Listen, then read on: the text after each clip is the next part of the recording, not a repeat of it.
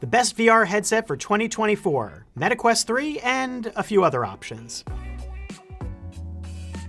It's been a year for VR and AR. Everything started with the Apple Vision Pro earlier in the year, then there was the Meta Quest 3S more recently that was an affordable VR headset, and there have been a whole bunch of display glasses and audio glasses popping up in the meantime.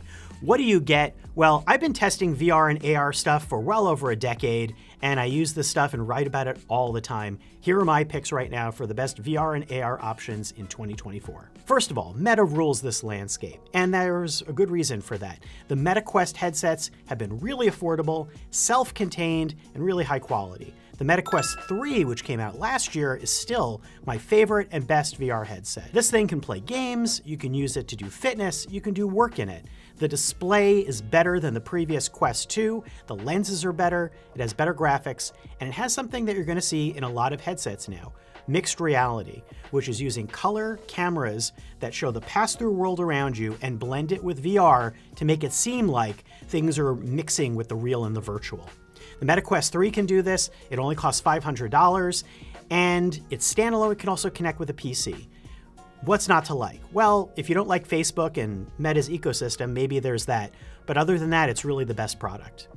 In second place, the Meta Quest 3S, which might be the one a lot of people choose to get instead. This is new, only costs $300, which is a fantastic value, but it does cut a few corners. It has the same graphics capability and the same color pass-through cameras and mixed reality as the Quest 3, but its displays and its lenses are the same as the Quest 2, which means that things are a little blurrier, a little bit muddier, totally fine for gaming, but if you're looking to do work, to connect with a computer, which you can do on these, and read text or do anything else, you may find it pretty disappointing. There's also the PlayStation VR 2, which has been out since last year, and is a gaming option specifically, and it has a couple of big caveats. One, it's expensive. Although the price has been dropped recently in some sales, it also needs to be tethered to a PlayStation 5, so it's not standalone. You need to be in a particular room to do this. It also doesn't have color cameras, it has black and white ones.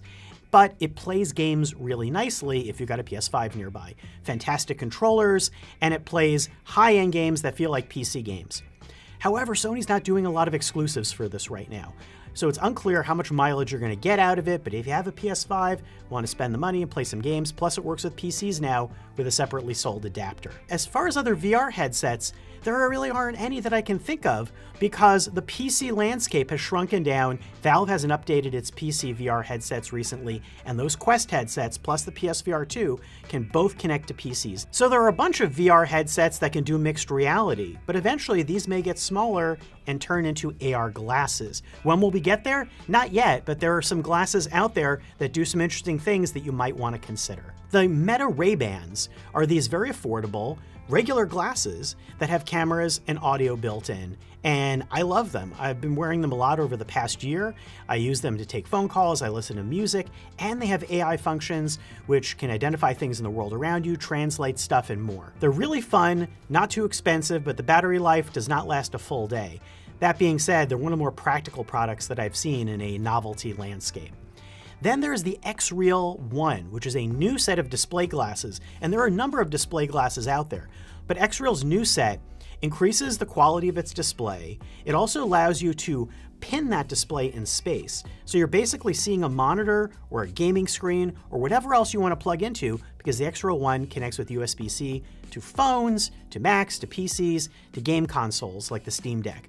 So it's incredibly practical for taking it on the go with you. That being said, it's mainly just a display with Bose-powered audio, but at $500, it costs a lot less than some other options like the Vision Pro.